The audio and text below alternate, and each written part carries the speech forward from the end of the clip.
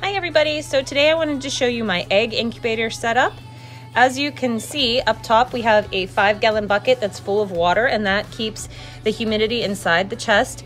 There's a hose that attaches to the side. Now when you open it up, you can see we have chicken eggs and quail eggs inside. I just put them in here. They come into these nice racks that pull out and go back in. These racks do turn.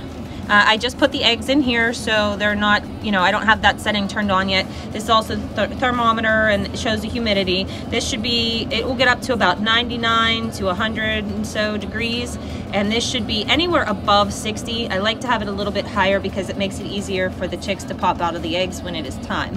When it gets closer to hatch time, we'll move these trays down below so that they can't get hung up in any of the twisting of the trays. I hope this was interesting to you guys, and we'll see you when they hatch.